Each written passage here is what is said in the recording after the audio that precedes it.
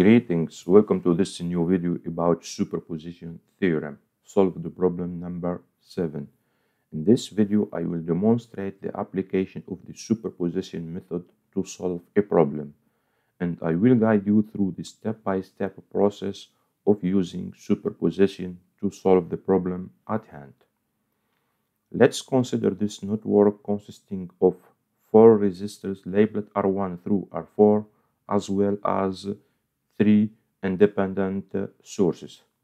The question now is to calculate the voltage VO across the resistor R3 by applying the superposition principle. Let's move on to the solution. First, we begin by identifying each independent source in this circuit.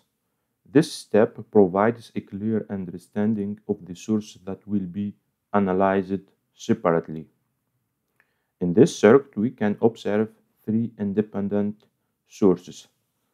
One independent voltage source is Vs and 2 independent current sources IA and IB. Next, we proceed to deactivate all but one independent source in the circuit. This involves replacing the inactive voltage sources with short circuits, which means it's zero voltage, and the current sources with an open circuit, which means it's zero current. Let's begin first by activating the independent voltage source Vs and deactivating the independent current sources IA and IB, which will be replaced by an open circuit. Now let's start first. We can see here that R1 and R2 are in series, and those two resistors are in parallel to R4. That means R1 to 4, the equivalent resistor between R1, R2, and R4 is equal to R1 plus R2 parallel R4, which given by R1 plus R2 times R4 over R1 plus R2 plus R4. And if we replace the resistors with their numerical values, we found R1 to 4 is equal to 3 ohms. Now, in order to calculate the voltage V1 across the resistor R3, we can apply the voltage division rule. That means V1 is equal to R3 over R3 plus R1 to 4 times Vs. And if we replace R3, R1 to 4 and Vs with their numerical values, we obtain V1 is equal to 10 volt. Now let's consider the independent current source IA active and the independent voltage source Vs and the independent current source IB inactive, which will be replaced by a short circuit and an open circuit. We can see here also that R1 is in series with R2 parallel to R4. That means R1 to 4 is the same as before, is equal to 3 ohms. In order to calculate the voltage V2 across the resistor R3, we need first to find the current I through the resistor R3. The current I can be determined by using the current division rule. That means I is equal to negative R124 over R3 plus R124 times IA. And if we replace the resistors and the current with their numerical values, we obtain IA is equal to negative 0.5 amps. Now, according to Ohm's law, the voltage V2 is equal to R3 times I.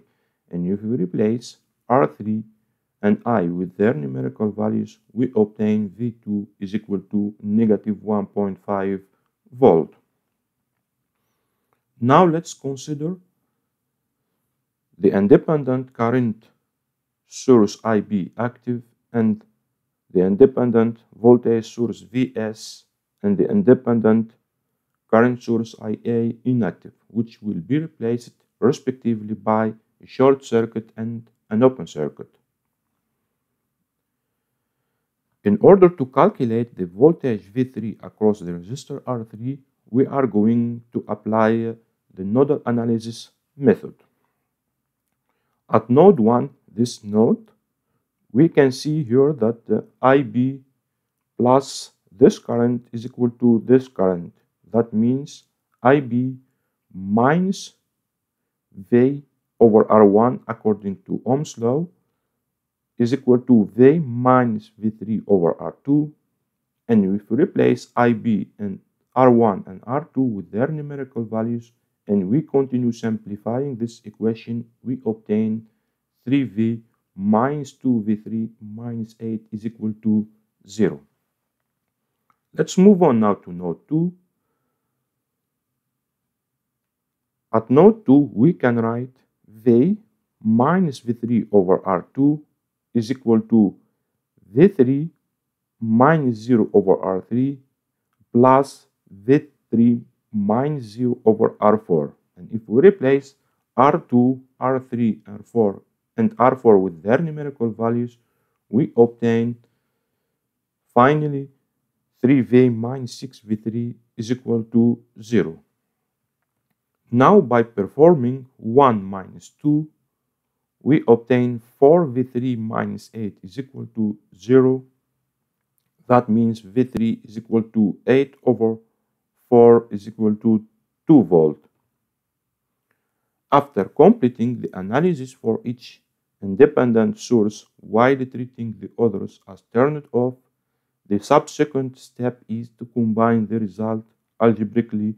This process enables us to determine the overall circuit response. That means the voltage VO is given by V1 plus V2 plus V3. And if we replace V1, V2, and V3 with their numerical values, we obtain VO is equal to 10.5 volt. After we finish the calculation, we conduct a simulation using a SPICE simulator in order to verify our calculation. Now let's proceed to the SPICE environment. Here is our network drawn in SPICE simulator. This is the independent voltage source VS, the independent source IB, and the independent source IA, resistor R1, R2, R3, and R4. Let's move on to analysis. This say analysis, calculate nodal voltages. We can see here that the voltage VO across the resistor R3 is equal to 10.5 volt. After completing the circuit simulation, we can clearly observe the similarity between the simulation and calculation results. This serves as validation of our works. Alright, thank you for watching this video. If you have any question, do not hesitate to contact me by email or leave a comment under this video and I will answer you as soon as possible. If you like this video, don't forget to subscribe and share. See you next time in another video about superposition method. Take care and bye-bye.